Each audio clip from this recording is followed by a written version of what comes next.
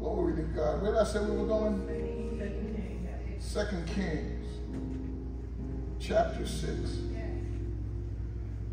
How many of you understand that we are living in an increasingly pagan world? Amen. The world is pulling away from God. And that's the way it's supposed to be. Amen. It's only been two entities in the world. It's the world and God. Amen. Glory to God. As we get closer to the second coming of the Lord,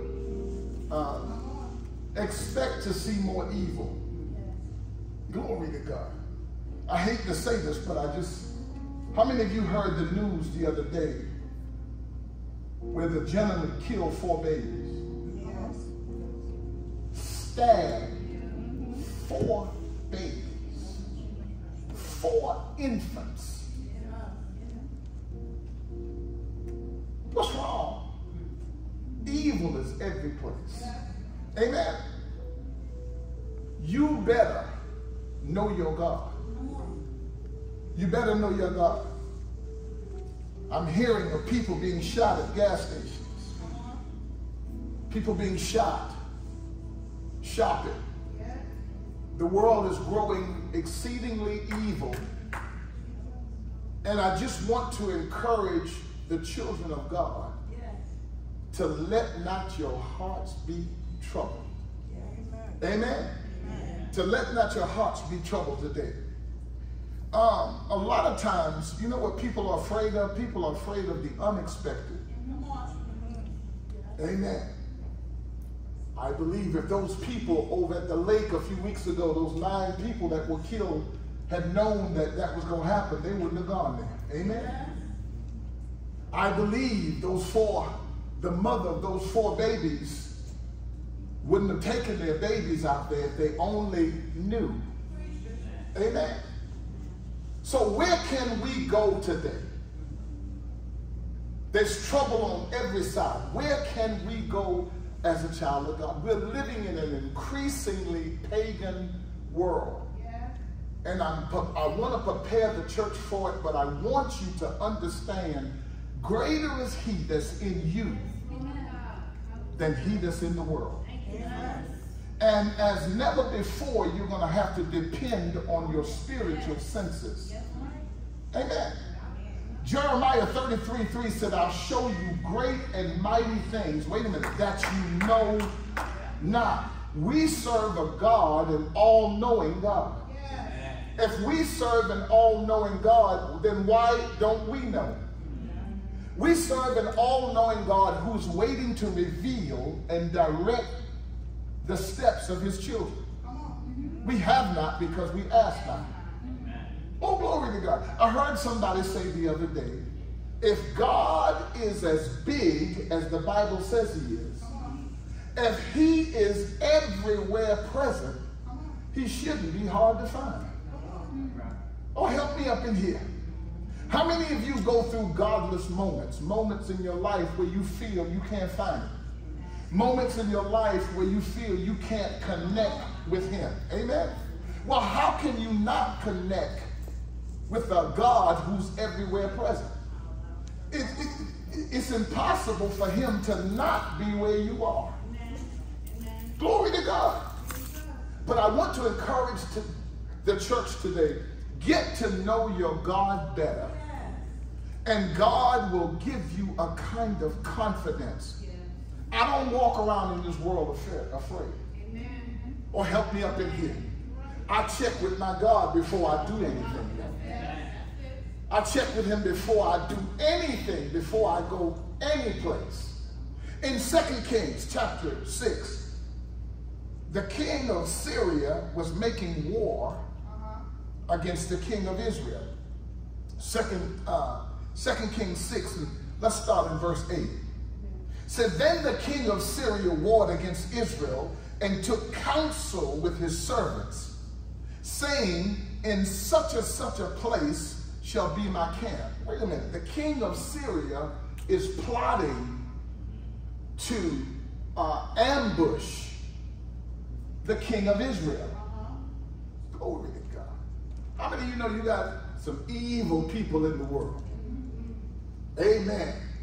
You drive a nice car, you got some folk looking at it. You live a nice life, you got some folk looking at you. We got thieves and robbers every place. Seems like crime is on the uprise. Are y'all hearing me today? So the king of Syria said, I know the routine of the king of Israel. I got a word for y'all. For those of you who travel the same way all the time, change up the routine sometime. Don't be so predictable all the time. Well, I know so-and-so, she always over here on Friday. No, change it up a little bit. Amen. Because you got folk who are tracking you. You got folk who are watching you. So the king of Syria was an enemy against Israel, and they plotted to sit ambush on them. So they said, in such and such a place, they come by this place, they frequent this place all the time. Oh, glory to God. And so as it is, the king of Israel was going to go the same route that they always went. But watch this, verse 9. And the man of God sent unto the king of Israel, saying, beware that thou pass not such a place. Let me come down there with y'all for a minute. Can I tell you something? My value as a pastor is increasing in this world. Because the more evil this world gets, the more people are going to start to value their man of God or their woman of God. The king of Israel was going to walk right into this trap. Y'all ain't hearing me up in here. His enemy was lying in wait for him. How many of you have ever been taken off guard or caught off guard by evil? How many of you have ever been set up by somebody?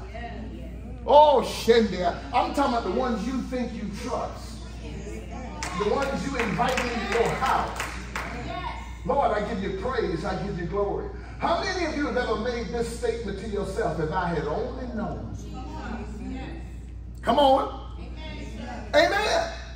He didn't know. Let me tell you something. Why do you think God gives you a pastor? Because the truth is, the child of God got to work. The child of God got to put food on their table. The child of God got responsibilities at home. Oh, come on now.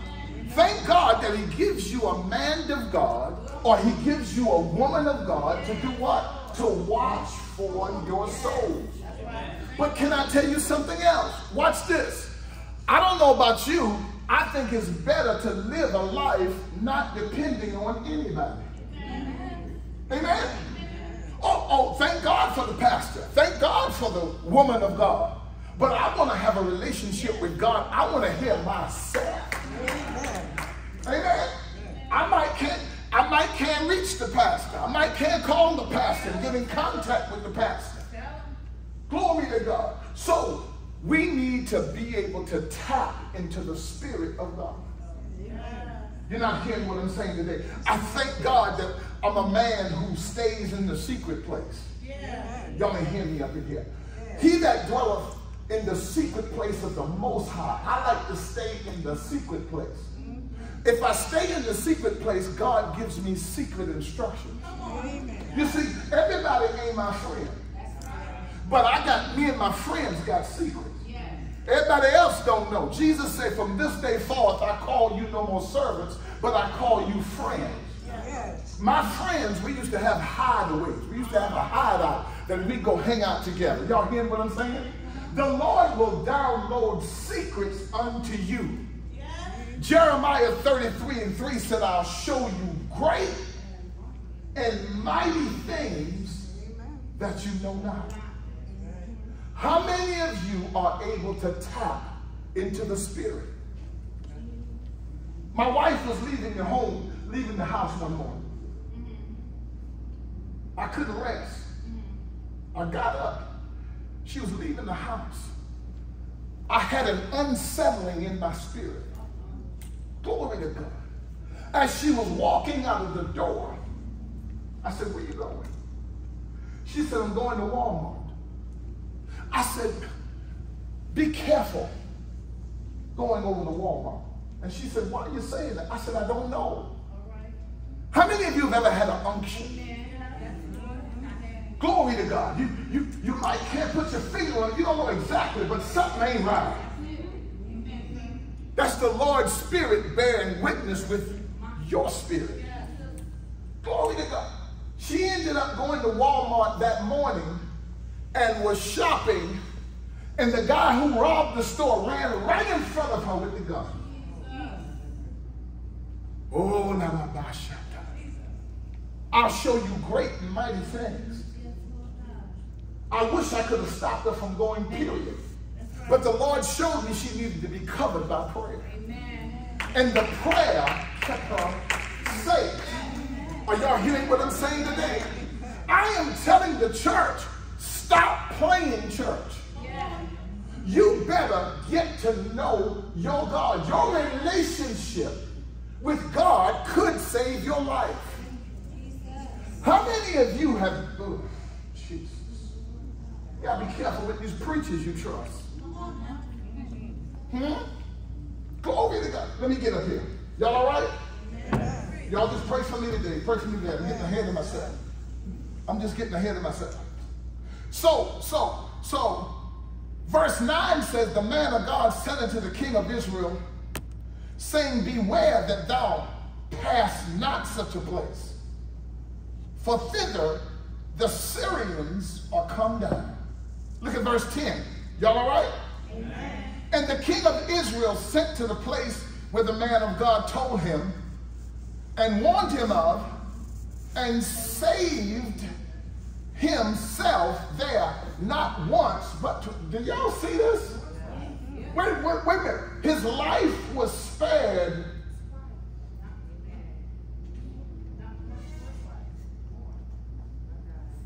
Now watch this. Don't you know Satan comes to kill, steal? Since God called me to pastor, called me from the world to pastor, took me off the stage. I used to be on the stage like y'all. Took the drugs out of my mouth. Took the crack cocaine out of my mouth. Filled me with his spirit. Called me to pastor his church. I've been in constant warfare for the last 25 years. I'm going to let y'all go in a minute. I just want to say.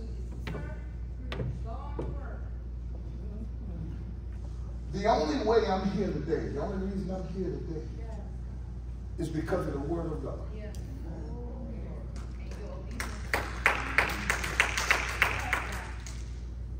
You, sister, got a call on your life.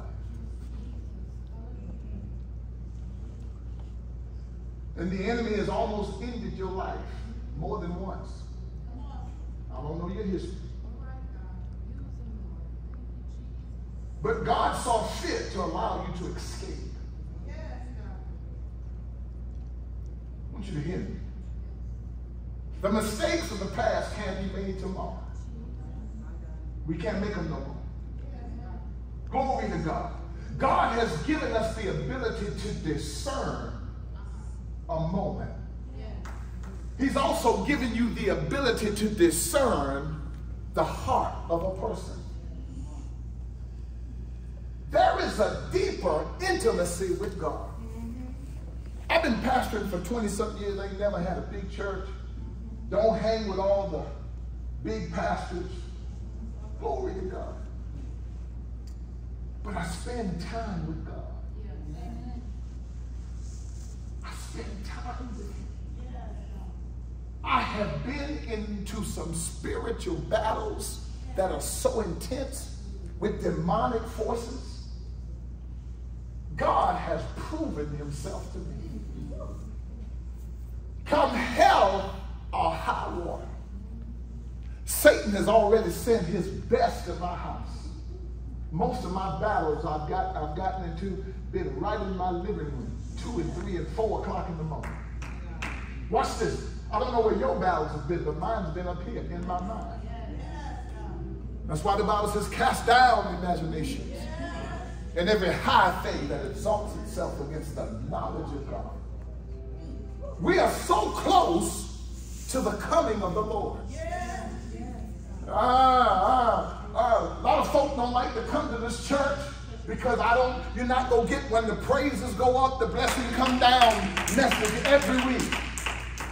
What you will get in this church is you better grow up in Christ.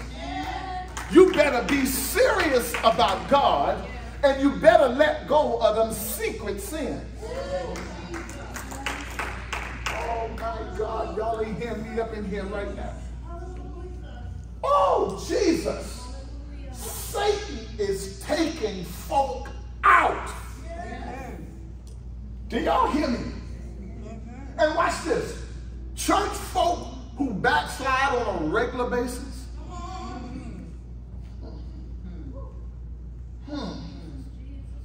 I got a word for somebody in this church. I don't know who you are. But the Lord said the next time you backslide, you're going to lose your life. You ain't going to get back. It's just the mercy of God why he didn't kill you.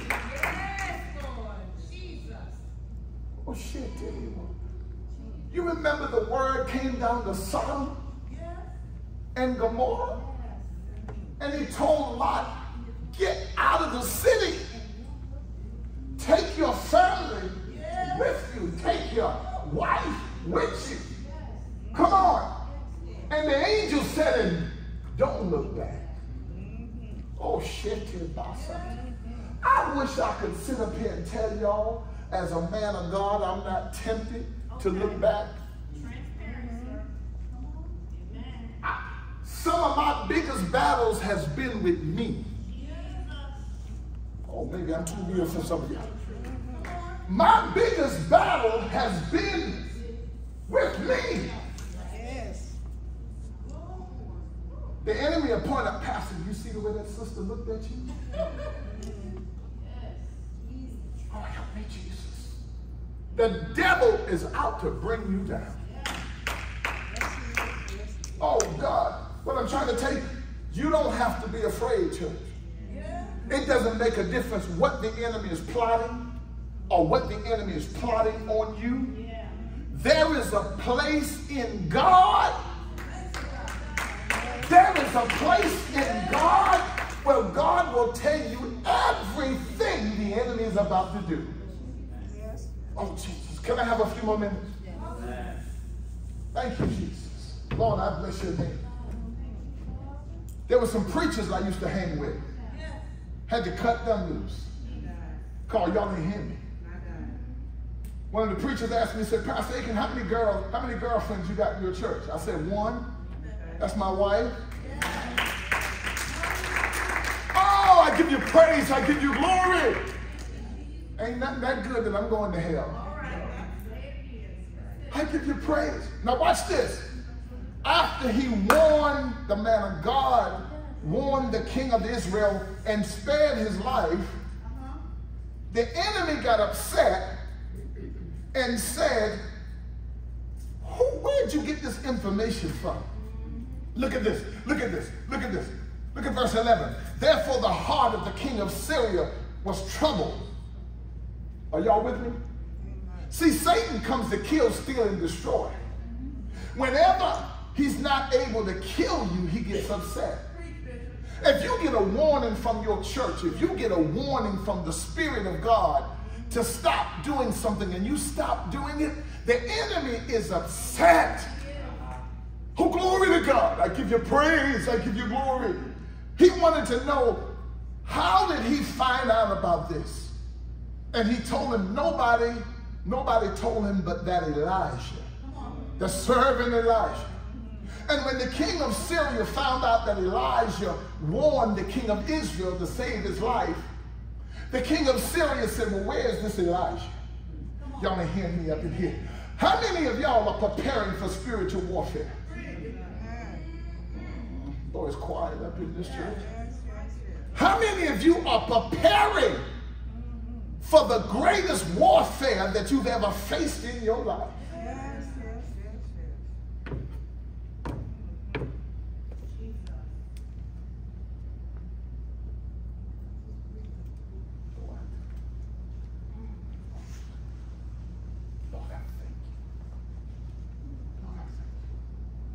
Get ready.